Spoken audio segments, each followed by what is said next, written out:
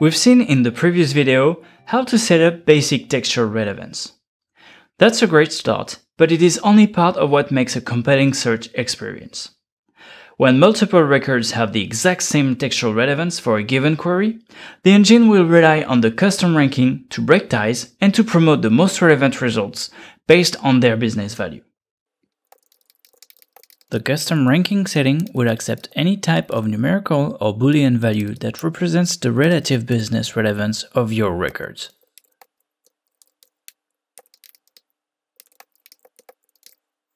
The attribute type can be a raw value like the number of sales, views, or likes. Here, getting back to our example dataset, endorsement is an integer and isFeatured is a Boolean. The field can also be a computed value such as a popularity score that you would have calculated before adding the record to Algolia.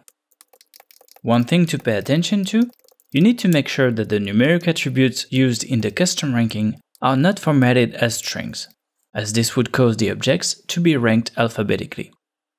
Now let's see how to configure the engine to take those attributes as custom ranking. Let's check the current index settings with the getSettings method.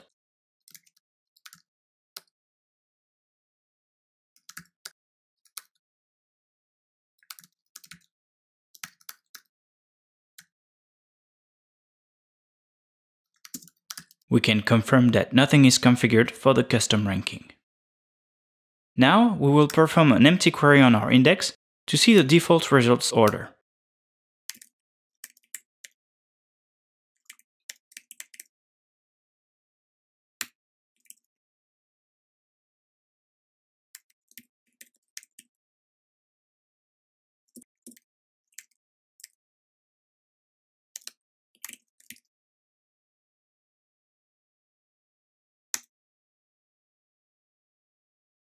We have 3 hits returned.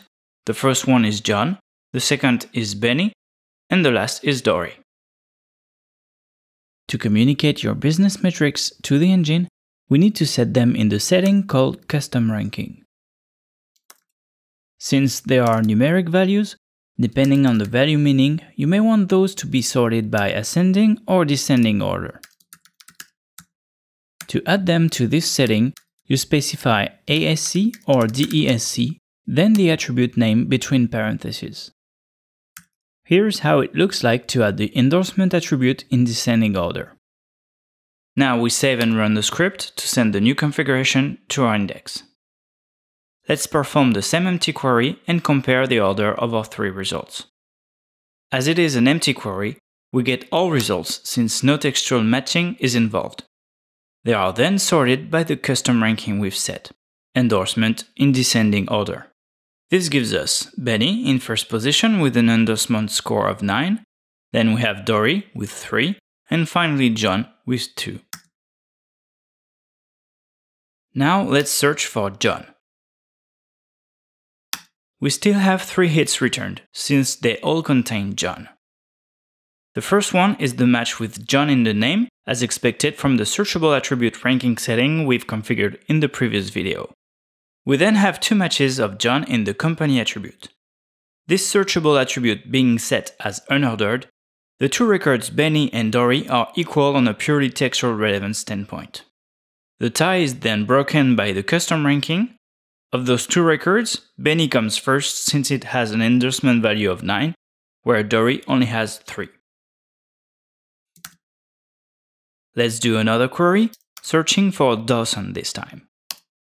We have 2 hits returned, matching in the name, Benny Dawson and John Dawson. They have both the same textual relevance for our query.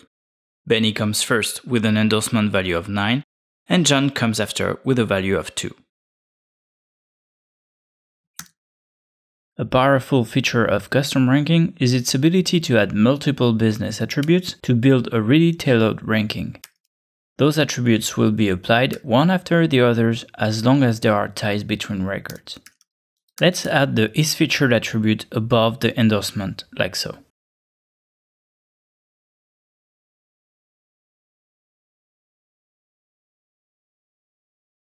Same as previously, an empty query, we get all the results, no textual matching involved, and results order is only produced by the custom ranking. John comes first, as it's the only record with the isFeatured value set to true, and we have configured isFeatured to be the first and most important custom ranking attribute. So it comes first even though it has the lowest endorsement value of all. The two following records are equal on the isFeatured value, both set to false. Their order is then set by the second custom ranking we've configured, the endorsement value.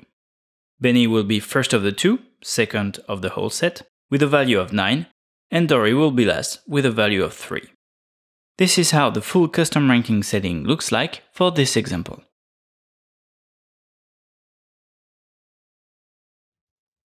In this video, we've covered why adding business metrics and setting them as custom ranking was crucial. We've also seen what types of data can be used and how to set it up within Algolia.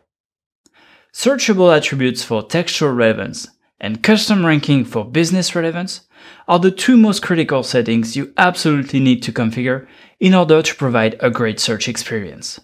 Thanks for watching.